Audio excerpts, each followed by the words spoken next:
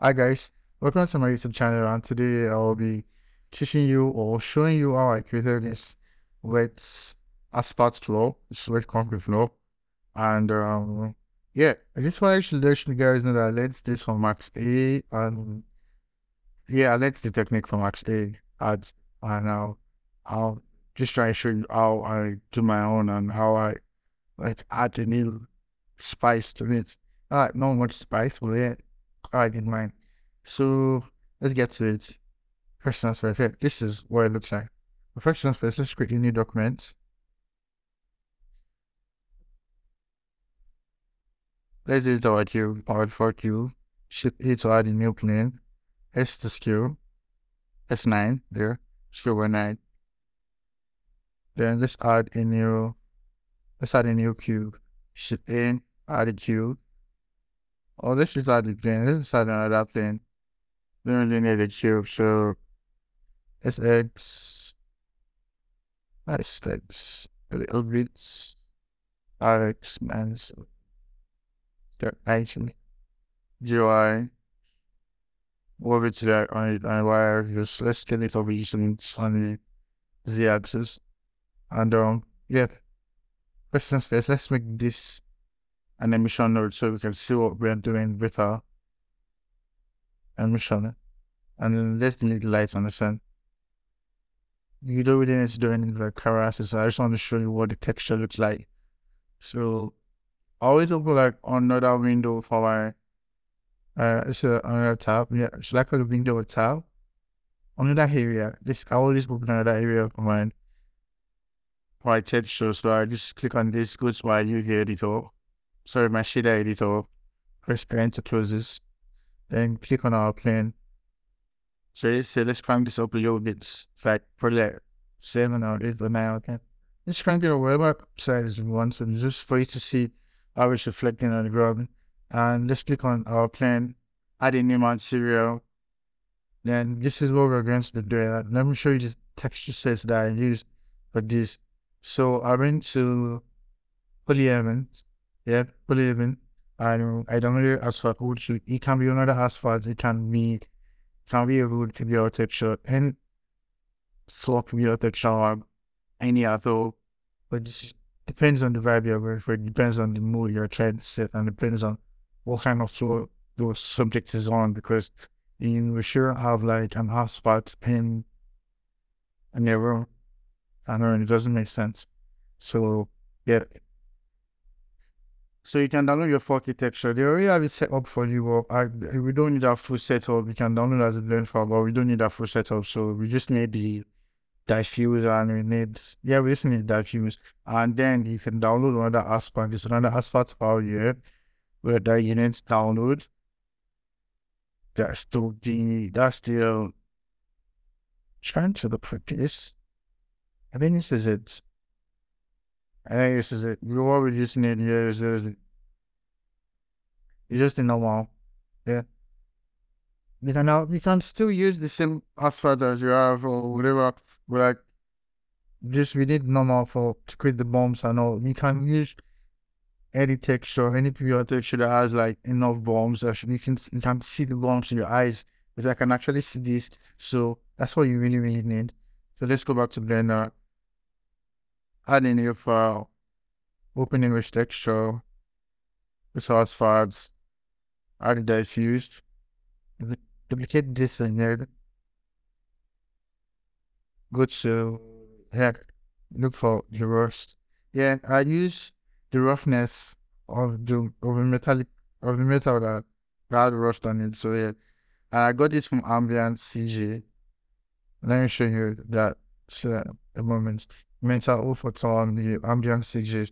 I got this on Ambient CG for free, and I use the 4K texture. I always use 4K textures. Sometimes it depends on the definition I'm going for. I always advise you keep your texture sets for 2K to 8K, and this game stands for people that have good processing laptop, like something that can process whenever you're trying to do. Don't put 8K textures on a potato laptop, please. So yeah, 4K. Let's attach this to the roughness. state countries is this duplicates our store. If I anything, we go to my hotspots here. Where to use like DX. I don't know which blend I use, which cycle uses. I don't know. Most time I just click on DX. Yeah, well, so yeah, so I just use it most times. Then you add in a normal. So you add in a normal, so you can, adjust the normal strength, like the bump strength on it and stuff. So yeah, but yeah, this is the full setup. This is all you need. I mean, this is what I do all those times. So let's go back to let's show into cycles. It works with EV too. Yeah, I use cycles most of the time. Let's scale this down on voila.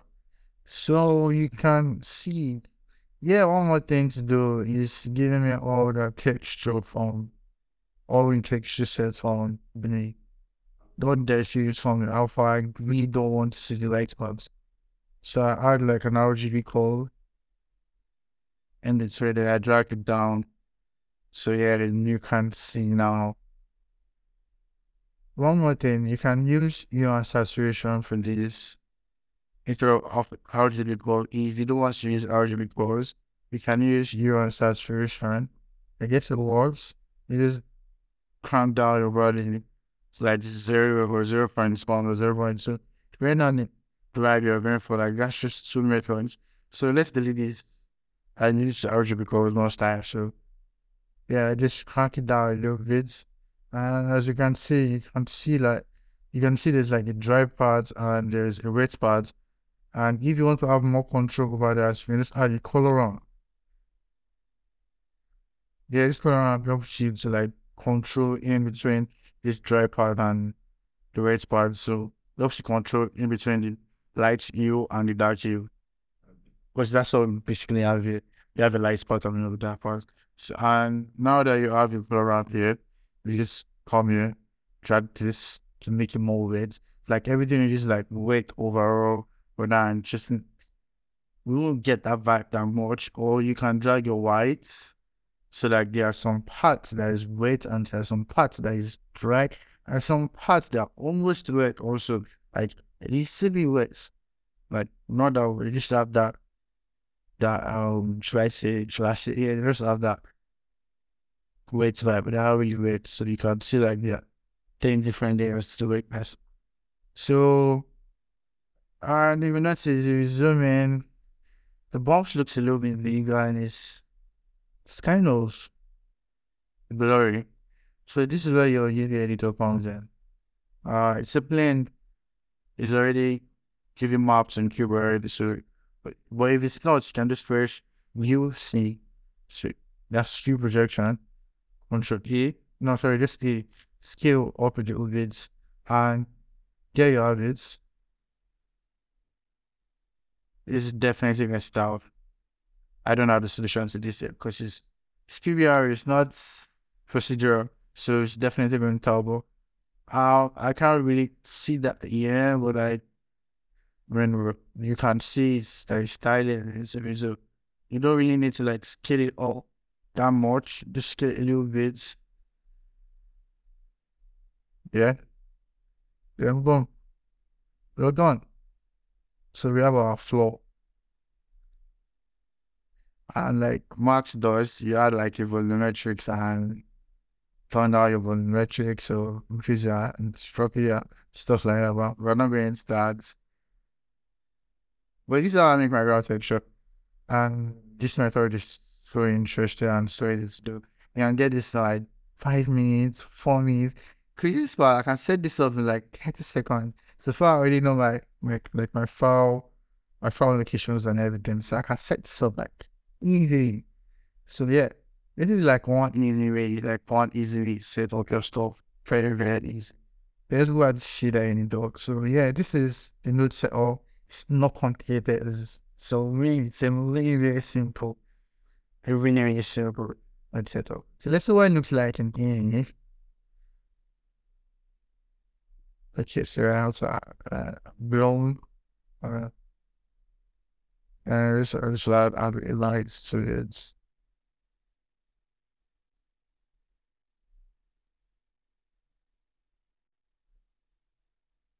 So yeah, you see, it still works in the evening, still works in the evening, and you can reduce the number of message I send.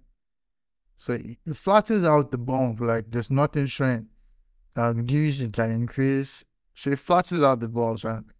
And also you can use displacement map for this, but I prefer using normal map. I don't know why, but I just use normal map. Right? I don't like stress. So it's not easy getting stressed, but it's not really getting stressed. But yeah, I use normal map for this sometimes. And this is the setup. It works both in EV and in cycles. So in case you're trying to do something in real time, you have it. There's also another way you can create this without using image texture, and I'll be covering that in the next episode. Thank you very much for joining me today. And one more thing. This is my Instagram. Make sure you follow me on my Instagram at Zezebejuri. And this is my Twitter. Make sure you follow me on my Twitter. I'm going to be dropping a whole lot of tutorial, like the whole lot of tutorial from now on.